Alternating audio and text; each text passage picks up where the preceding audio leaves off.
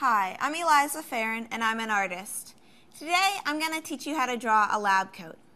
To start out, I'm going to draw the shoulders with a little dip for the collar. Then I'm going to draw two lines straight down. And then I'm going to draw two soft points that end in a kind of a V. And then close that off for the collar. Then I'm going to draw two lines going down. I'm going to close it off at the bottom.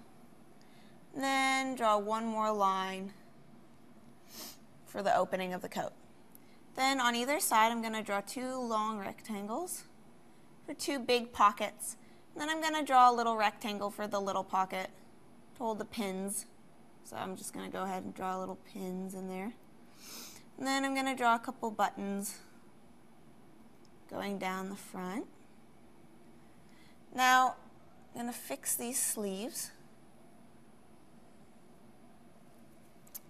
and erase these lines over here.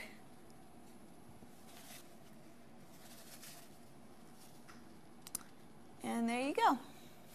That is how you draw a lab coat.